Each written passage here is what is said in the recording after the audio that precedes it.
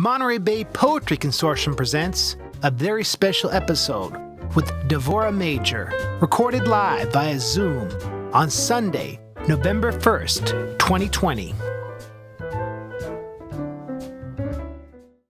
What I'm working on now, a book called Love in the Hunting Season. And I picked out some of these poems since we are almost at the elections, so specifically because of this. This first one is called USA Fire Alarm. The house is burning.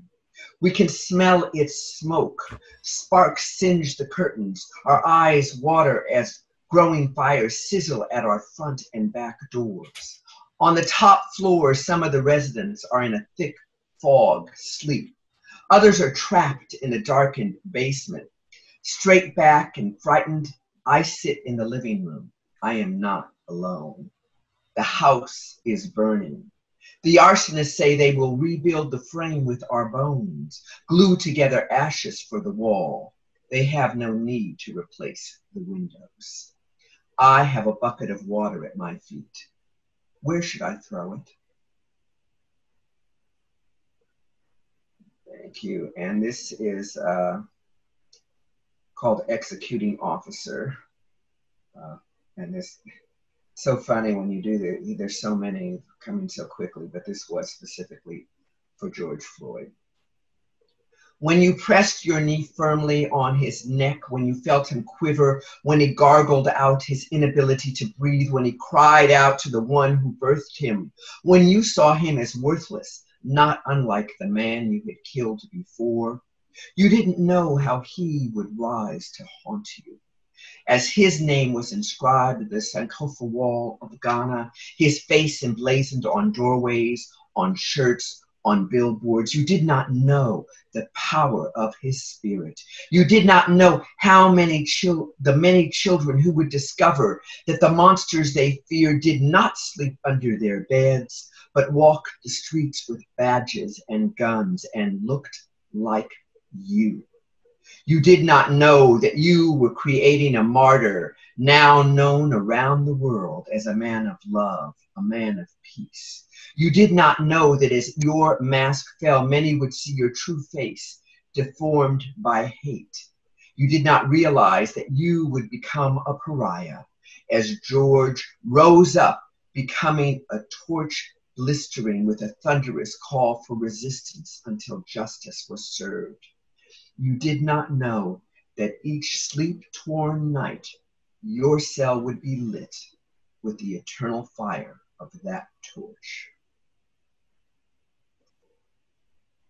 And what can I say about this next one? This is because it was like, and then I needed to write another poem and another poem and another poem, and I couldn't. Resisting genocide. Everyone is writing poems about George Taylor or Ahmaud Arbery, Breonna Taylor or Sandra Bland, Emmett Till or Amadou Diallo, Trayvon Martin or Oscar Grant, Ramarley Graham or Michael Brown, or so many others. But I have been writing poems about Black people murdered in the endlessly declared and undeclared wars of our times, dying while loved, dying while alone, dying while afraid, dying while besieged by enemy, dying while besieged by kin. I have been writing poems about Black people dying for about as long as I have been writing poems. And as I sit here searching for the right words to pen, my mouth is slack, tears held back as the litany of words I have already scribed rolls out beneath me. And the only things that seem to have been changed are that more are dying, more Black men, more Black women, more Black children, ever younger and more innocent, full of possibilities that too few seem able to see. And more are killing each other for reasons even they cannot fully explain, unreasoned rage, confusion, frustration, and desire.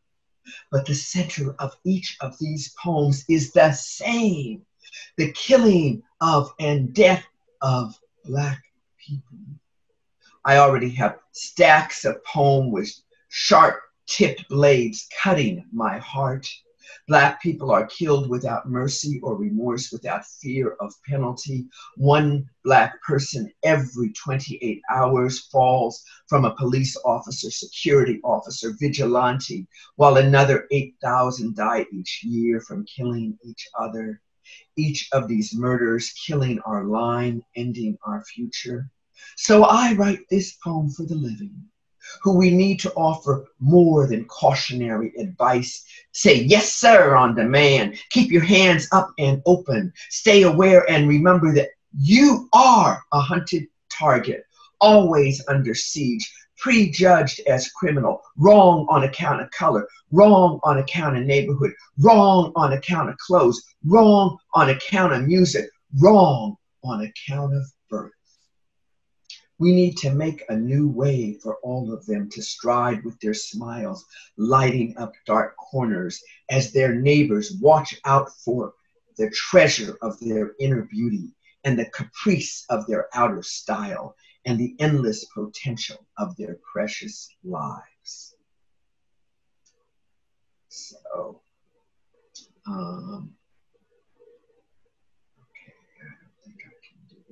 moving on, I think, to so I got really interested. I was writing COVID poems about COVID-19, and then I was like, wait a minute, how many pandemics do I know of? And I knew of the Spanish flu because my great grandfather and great grandmother and two great uncles died in that flu, so it was very personal to me. And of course, SARS, and I knew of some, but I decided to look it up. So this is called Pandemic Times. What I discovered was almost every plague has been spread by man. And so I start with George Santayana, how do I say his name? Santayana's quote, "Those who cannot remember the past are condemned to repeat it."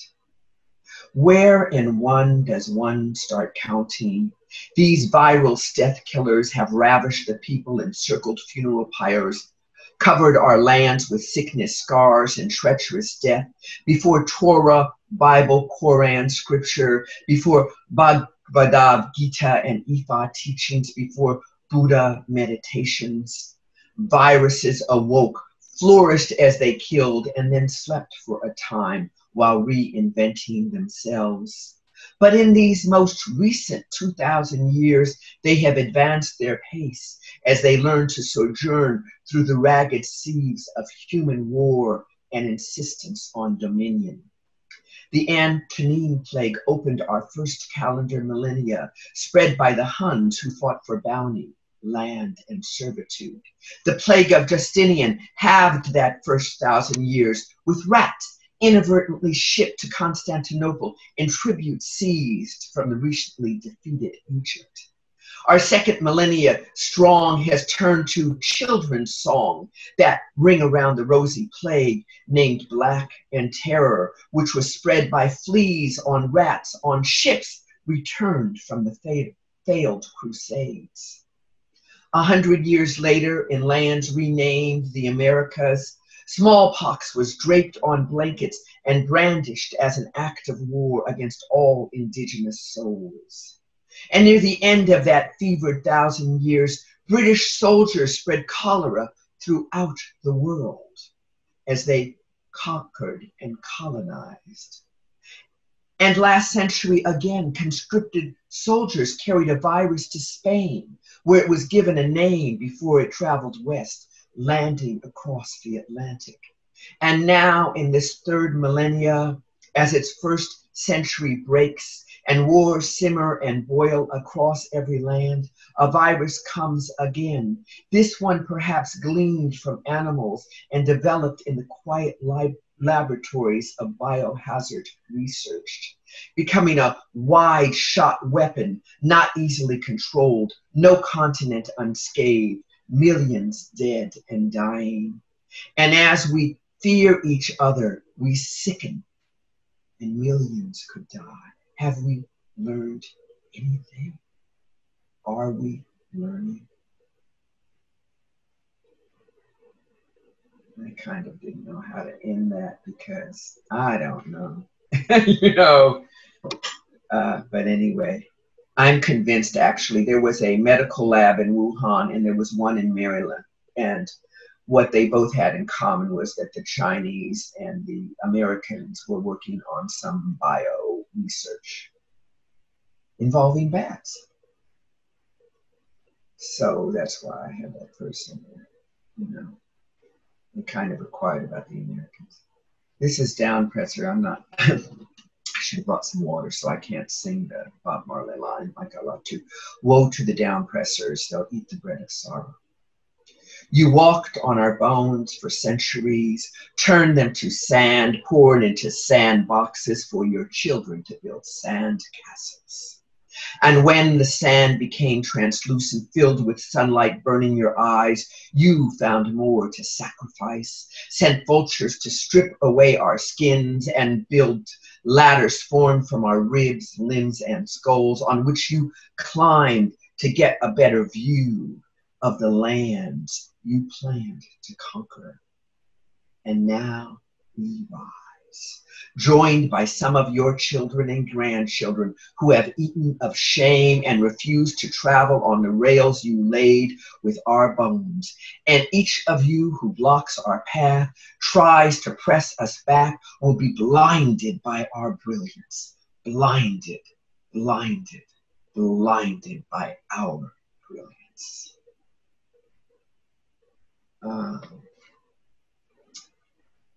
Yeah, I put this in because I knew I'd be exhausted after this, all of those. This is called Writing Love. All I want to write are love poems. In this season of rotting flesh and hollow bellies, in this year of hidden corpses and shrapnel graveyards, all I want to write are love poems to the one whose breath will mix with mine, for the lips I will taste, for the hips I will encircle, for the sap I will share. All I want to write are love poems about shining eyes and sweat's perfume, about promises made and kept, about secrets and fears shared and revealed. In this year of the buried city, this decade of the hunger crop, this century newly begun yet already with thousands upon thousands of limbs torn off, eyes burned out, hearts eviscerated. All I want to write are love poems. I don't want this job of recording the children's despair, the mother's grieving, the father's misery, the son's brutalization, the planet's storms and fires. It's all too much for me. My eyes filled with salt and become blurred, and the only love poems will make it better, will clear the way. But all around me, these others who I love in knowing and as strangers are being murdered or enslaved, starved or tortured, imprisoned or forsaken. And the poems I want to write evade me until I am left with nothing but this howl wedged between my teeth. All I want to write are love poems about blue kissing my mornings, lemon tart and fresh flavoring my afternoons, crescent moons arching away from Venus's sparkle in a star-hungry sky. All I want to write are love poems. All I want to write is love. Which is true. That would be so great if I could just, I mean, it would be not just people love, the planet love, the stars love, love of my children love. I mean, there's so many loves, but you know, I could definitely do a whole universe of love poems. I heard this woman that was doing Amharic translations of the Bible. And she did a couple of translations that fascinated me. And one of them was from Who Shall Inherit the Earth? And so this poem came out of that, Who Shall Inherit the Earth? In Amharic, I once heard that the correct translation was not meek, broken, crushed, humiliated, low, who would inherit the earth, but the gentle. And we are inheriting the streets, even as we sleep on them and are swept up only to return, sharp the edges of so many of our lives, fierce with hunger and pain, so much disillusionment and so very few triumphs.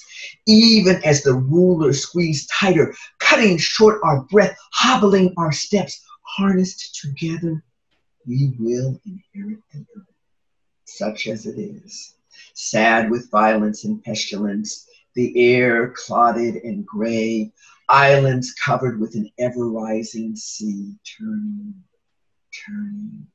Still, it is becoming ours.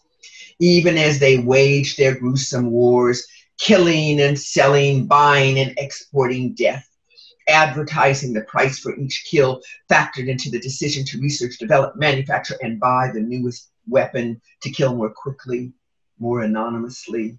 Even in the face of this hegemony of arms, every side buys from every side. Every side sells to every side. Even the pawns choose their weapons, aim and fire and die. Still, we gentle are joining together more and more tightly, inheriting the earth from these others who want only to have, to own, to control, as if they were hurricane and sun, arrogant in their perceived power, not understanding that all of it will explode or else disintegrated, and they will be left with misshapen, impotent stories of the times that used to be, while we remain, remembering our many losses along the way, still wounded and reeling. We, gentle, will inherit the earth and pull out our seed stock and begin to plant anew. And I am actually going to end with this because I think, oh, I do have some more time. Do I have more time? Okay, let me go a different way. Yes, Devorah, you've got a goodly amount of time, so take your time. Okay, wonderful. Let me go back to one of these, even though it's difficult. I am so in love with my son, and he's just incredible. But when I wrote this poem, there was a young man named Shaka Sanko, I think that's his name. I have it written down, so I'll be sure. And he was getting ready to be executed, and they did execute him. And he was, he had committed a crime when he was 17 years old. And they know scientifically that the male brain, sorry guys, but the male brain does not mature until the age between 21 and 25. So any young man, particularly under 21, it's not that you don't have to, there shouldn't be repercussions and, consequences, but the consequence should not be death for an act done, an impulse act, which that was, bad impulse, whatever. That's the part of the brain that's not. Anyway, so all I could think of was my son. He had two artists as parents, and because of that, although there wasn't much money, rich in culture and cool people and all of this, and that's how he turned out so well.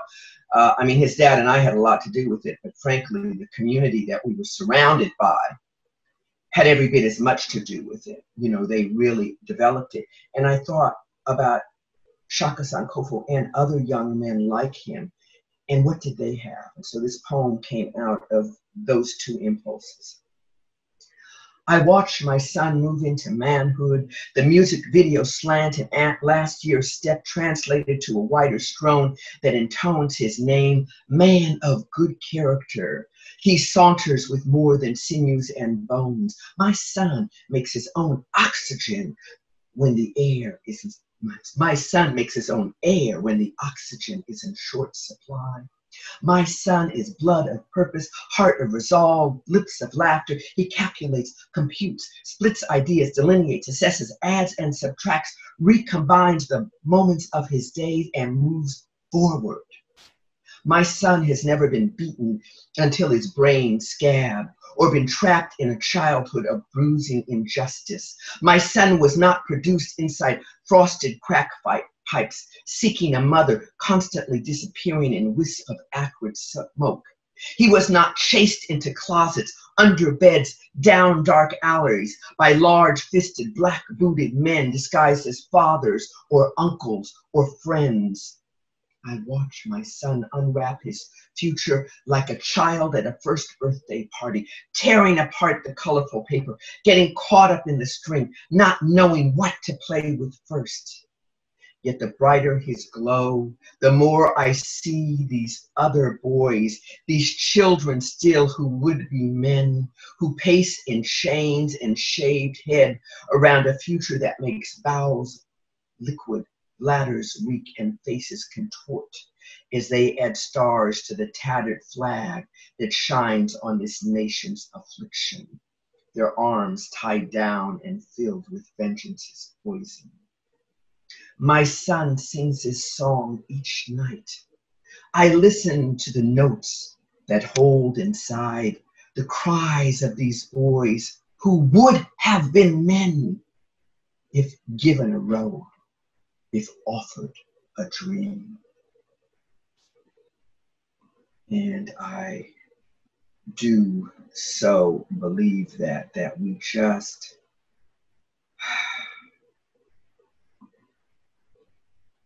just don't get it.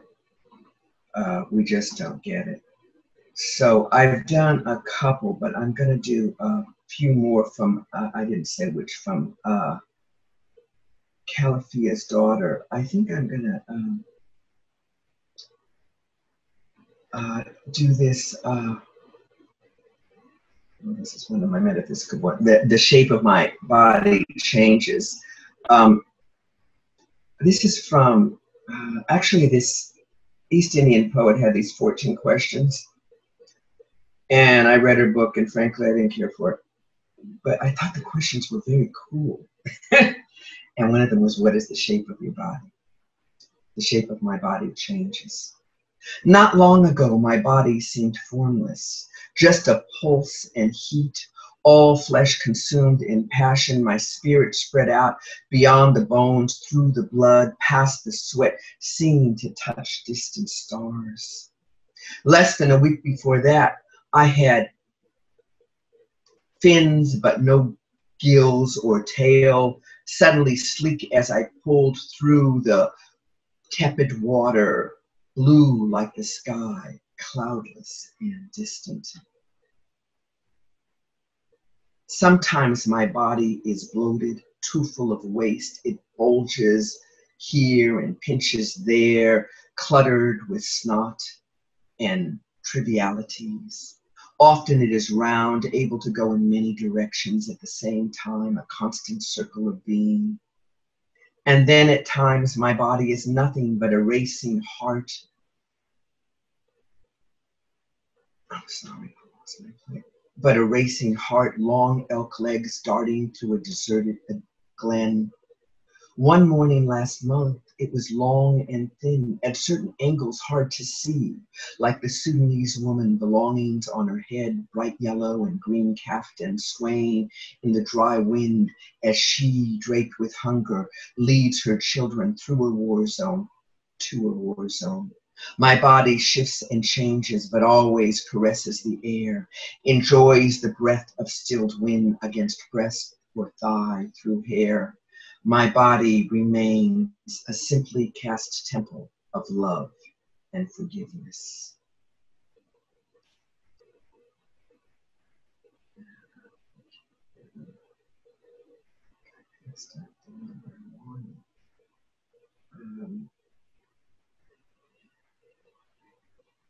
Yes, I did.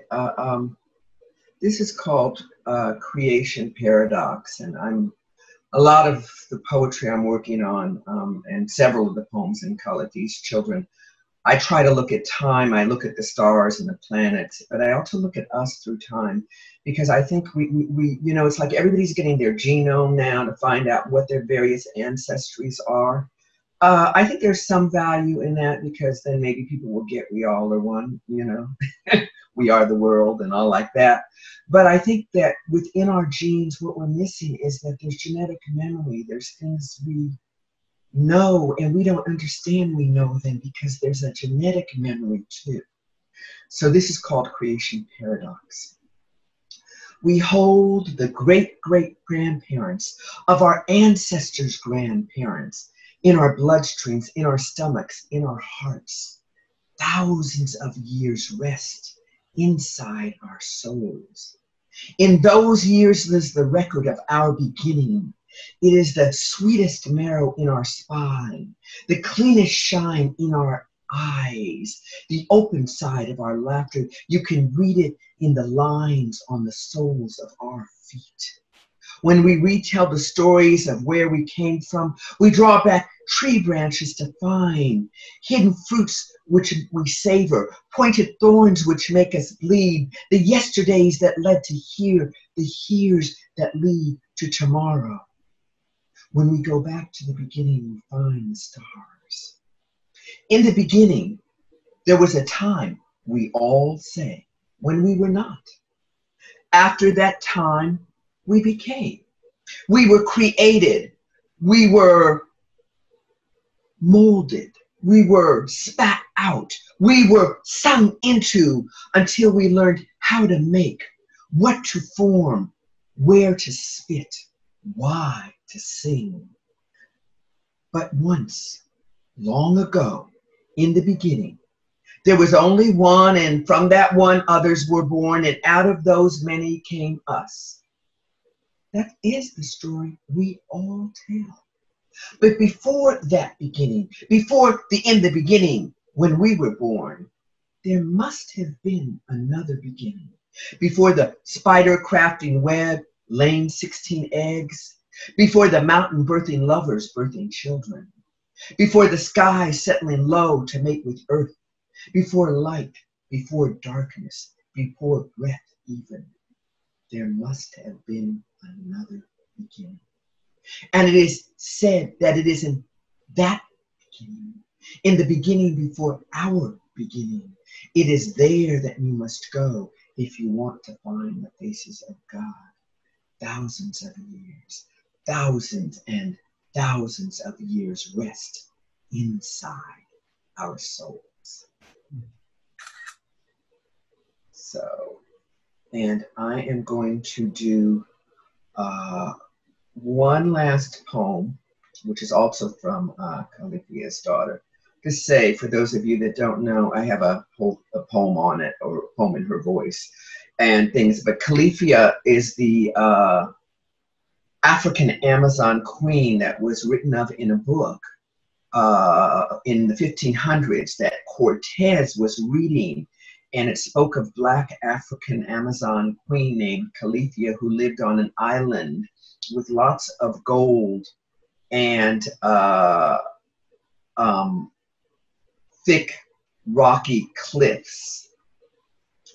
And so when he got to California, he thought that's where he was. A third of his crew was also Africans, and one of them was an interpreter. So he was sure this would be full of Black people, and it was the land of the mythic Queen Califia. And that is why California has its name. But unless you go to the Mark Hopkins Hotel and look at their thing, or buy my book, which has the Mark Hopkins Black Califia on the front in this incredible, I'm sorry, all my stuff. Oh no.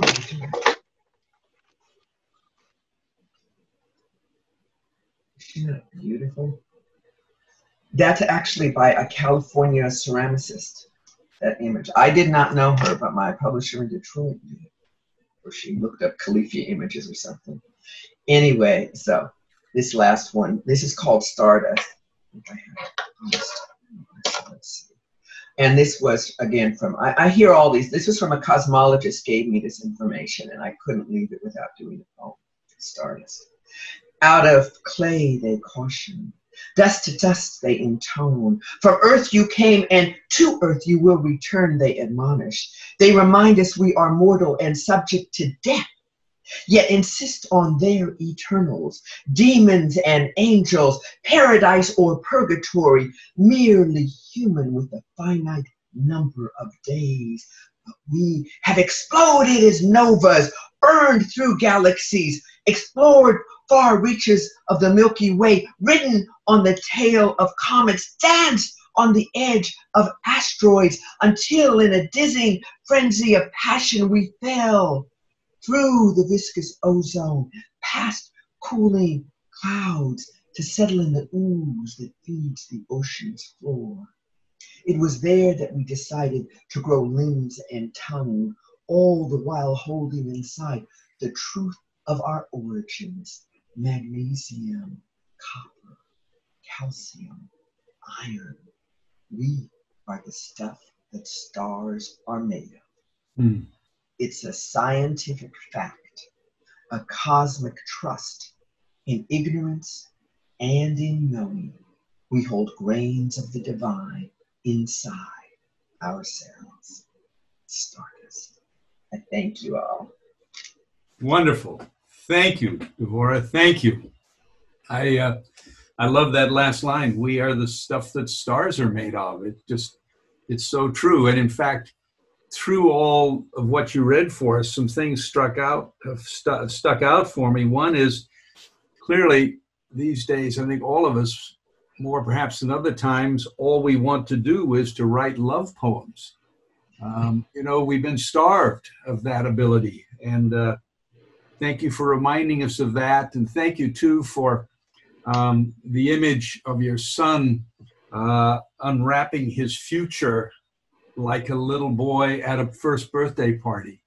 There were these rays of hope that you gave us today, and for which, we thank you very much as we move through these times. Oh, you're welcome. Yeah, I just feel like that's one of the things I've set myself to do, even if there's a downside to the poem, to make it hopeful. I do believe that the gentle will inherit the earth. I believe it will be a serious struggle. But as we become more of a corporatocracy worldwide, then guns will not be the issue. It will be people, and do we work or don't we work? Yeah, no, it's so right. And that notion, we can do it.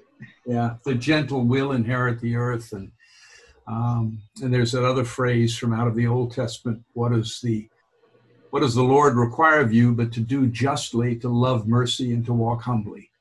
And that goes along with being gentle, gentle with life, with each other, with the planet.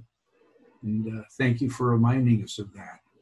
And, we didn't get a chance really to talk about you at the beginning of this. So I want to just remind everybody just how, and you saw it in the flyer that was attached to the invitation, but Devorah is a really accomplished poet and performing artist.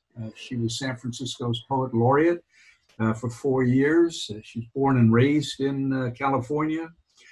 As we've just heard, she's not long back from Italy. And out of that experience, created her 6th book of poetry. And her 7th book, Califia's Daughter, we've just heard from. And I love the story of Califia and how this island that they thought Baja was turned out not to be an island, but they gave it the name of Califia Ornea, California. And that's where we are. Devorah has written 5 other books. She's been featured in a number of CDs. She's performed with Daughters of Yam, which is a poetry and jazz performance duo. And her work, Trade Routes, was performed. It's a commissioned symphony that premiered under Michael Morgan, Maestro of the Oakland East Bay Symphony. So she has really been involved in presenting herself and her work, not only through the reading of her poetry, but through the spoken word and through music. And she's participated in festivals, poetry festivals around the world. She's a gifted teacher, worked with California poets in the schools, and did that a number of years ago. And for a while, she was the executive director of that organization. And she's worked as a poet in residence at San Francisco's fine art museums, which are magnificent museums. And currently, she's a part-time senior adjunct professor in critical ethnic studies and literature departments at California College for the Arts. And we were talking a little bit about that. Right now, that position involves the challenge of teaching remotely and online, but she's accomplishing what she needs to do there and reaching out to students in this country and also in China. And so we've been treated to a gift this afternoon by a remarkable poet and performance artist. And Devorah, thank you so much. Really appreciate it. My honor and pleasure. Thank you. Thank you. And Thank you. your website is, and it's in the flyer, www.devorahmajor.com. I urge you to spend some time on there. It's really a treat. And maybe this afternoon you can, before you go back to the rest of life, wander for a little bit in there. It's just great reading, and it's just a great experience. So thank you, Devorah, very much. And this was a special reading that we had. It's appropriate to help boost our spirits and give us energy and guidance as we go forward. And if we haven't done so, we all have an obligation on Tuesday to do something that's essential and important, which is to vote. And I would urge you, please, to do that.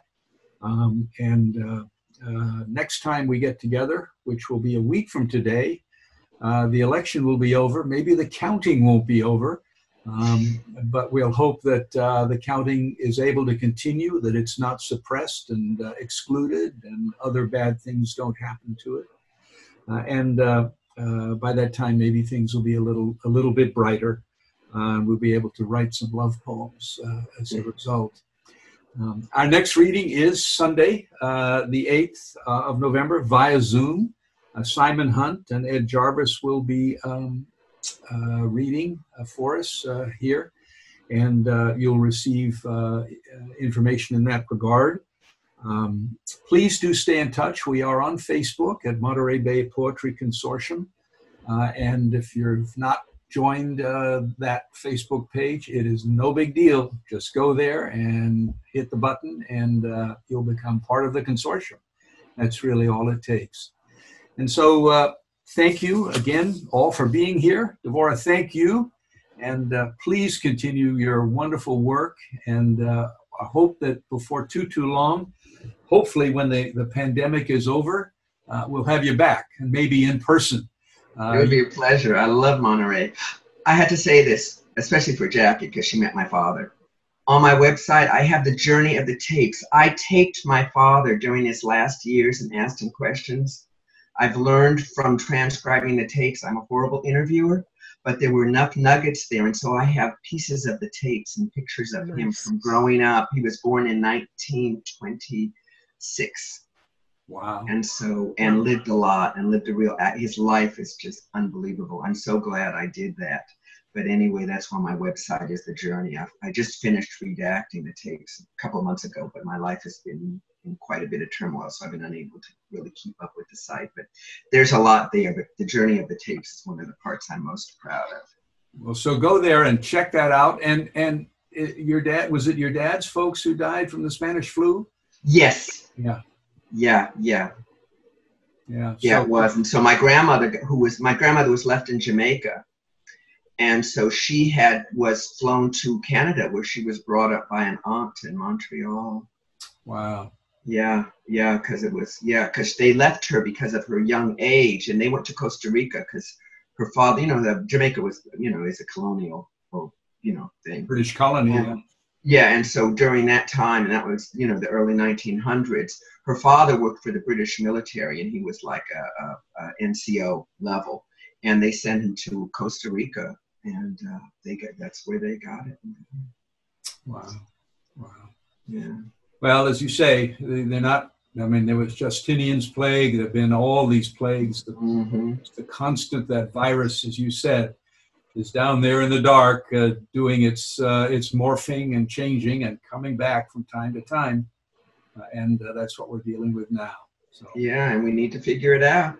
Yeah, exactly. Well, thank you all, and we appreciate you being here. Devorah, thank you, and take good care, everyone, and we hope to see you back here next week. Thanks a lot. Thank you, Al. Bye-bye. Bye, Devorah.